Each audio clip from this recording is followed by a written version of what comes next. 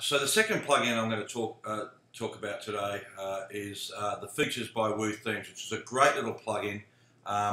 It's well supported, it's updated on a regular basis. They do have some issues every now and then if they update, it sort of screws up some people's websites, but they're getting better. But basically what it allows you to do is it allows you to build a set of features, and you can put that widget on the home page, on your sidebar.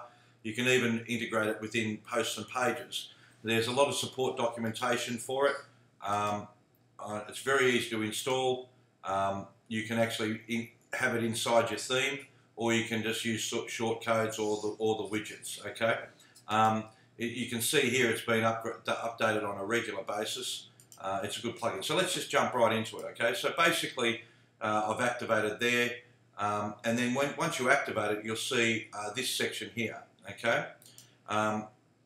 So I'm going to add a new one. You can put features into categories. Now I use the categories, for instance, I might create a home category if I'm using a Woo theme, and then it usually just works out of the box beautifully with the Woo theme.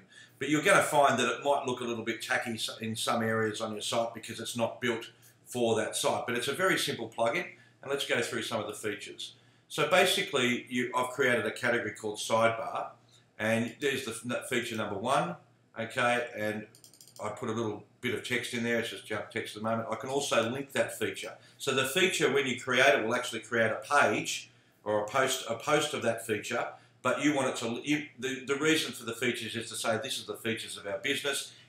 Click on the image or the title, and it goes to a page. So the feature might be our services, our products, our location. Contact us. You know. And I create categories because it's just easier to manage. Okay, so you have the title, you have a short description, not too much. You can put some, you can put a link in the description and stuff like that. It's up to you how you do that. And you can have the order that you want. That unfortunately, Woo does it the opposite way that WordPress does it. So the higher the order, the higher it appears. But anyway, that's neither here nor there. Okay, so and let's put an image with that. I created an image just a little while ago. I think that's the one. I hope it is. It should be a very small image, yeah, 200 by 34. You can put an icon with it. You can do whatever you like. Again, it might need a little bit of styling. So I've created that feature, and I'm just going to publish that. So you'll see I've got the title, a bit of description, where the image and the title links to. I've created a category for it, and I've created an attribute for it. You can also do the keywords with the SEO by Yoast as well. Okay, so now what I'm going to do is I'm going to use the widget. Okay, so you'll see that once I've created it, I've got a features widget. So I'm going to put this feature in here. I'm going to say the title is site our features. Okay. Because I've only created one, I'm just going to say 1. I'll put the image at 200 pixels. I want it to be items per row 1. And then you can, if you've got like multiple, you can specify how it's ordered. You can have it random, so every time the page loads it loads in a different order.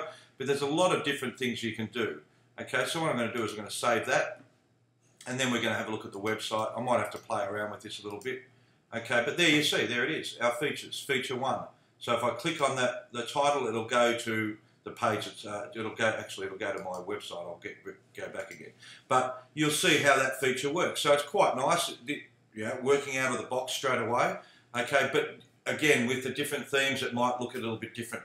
All the image size does in the feature, it dictates the width of the image. So if your image is long, it'll still be long. It should still be long.